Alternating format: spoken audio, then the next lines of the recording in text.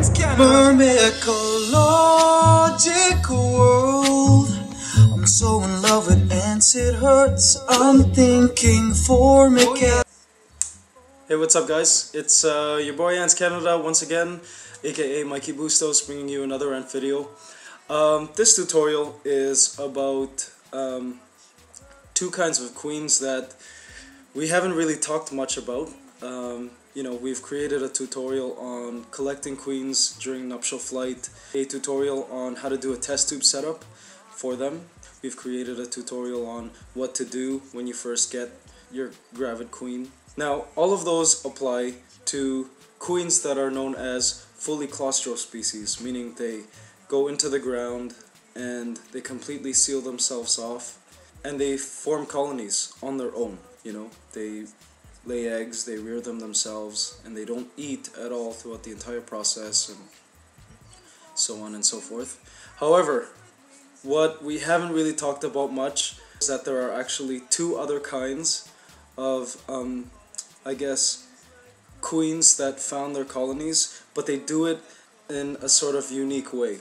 First, there are queens known as semi-claustral. Semi-claustral queens are different in that they mate, they establish a founding chamber, and they raise their young. However, they still forage above ground like an ordinary worker for food, and they continue to do this until the first workers arrive. Examples of fully claustral queens include ants belonging to Pogonomyrmex, which are harvester ants, several other kinds including Ponera, in Australia, Myrmecia. So that's one category of queens that we haven't really talked about. Now for their setup, it's very similar to the fully claustral queens. We essentially still have to create a test tube setup for them, so just an ordinary test tube setup like this. But they still need to forage, so you can either connect your test tube to an outworld, or you place it into an outworld, ecological disaster, and the queen will be able to leave and come back, you know, and nourish her eggs and continue to raise them till the first workers arrive. So there's that. And we also wanted to talk about the other kind of queen. Now, those of course are the social parasites in the ant world. Now, social parasites are unique in that they don't found their own colonies on their own. They need a host colony. And what they do is they seek a nest of their host species, and they enter the nest, infiltrate the colony, and they live with the colony actually until this parasite finds the queen and kills her. My skin, it's a lesson learned. And then the social parasite queen will essentially take over as the residing queen in the nest, and eventually the host workers die off and the workers are, you know, slowly replaced by her own biological young. Really interesting actually. It's a really interesting symbiotic relationship. Alright, so how do you know if a queen ant that you've caught is a social parasite or not? Well, the more you see pictures of social parasites, the more you get to notice that they have a certain look. Social parasites tend to have larger heads with larger mandibles. I'm thinking single mothers. And of course they need that because they need to kill the host queen. And also their gasters tend to be smaller. Shaped like hearts, chromatogaster started to drag home food so they could. The queens don't really need to fast very much. They don't need that much storage in essence. They don't have to raise and nourish a colony from its beginnings. They break into a mature colony and these host workers take care of her young. So that's basically a way of determining if the queen is a social parasite or not. So in our last video you saw how many social parasites I was able to collect just on that day. And examples of social parasites include Lasius claviger, which is a big one, and a lot of people refer to them as citronella ants because of the strong, like, citronella lemony kind of smell that they release. Those colonies don't establish on their own. You can't just stick them into a test tube and expect them to raise a colony on their own. You have to provide them a host colony. Now, it's trickier than you think. I don't know anybody who's successfully done it in captivity, but we know it can be done. I feel like it might have been done in Europe somewhere, but I believe it's certainly possible. I had a friend named Kelly who was very close to successfully creating a social parasite colony. He had introduced the social parasite queen to the colony. The colony accepted the queen, and they even began feeding through trophallaxis.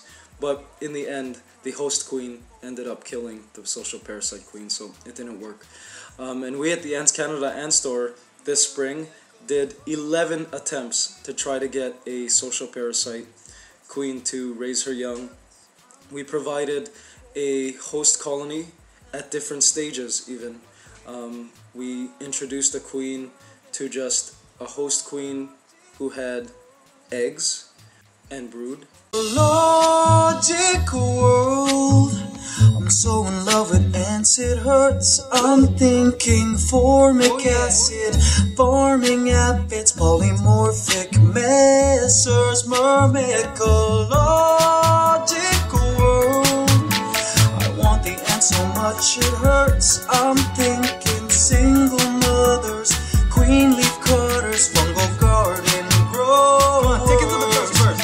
See, it started at the park. They would hunt before dark with gasters shaped like hearts. Chromatogaster started to drag home food so they could feed each other.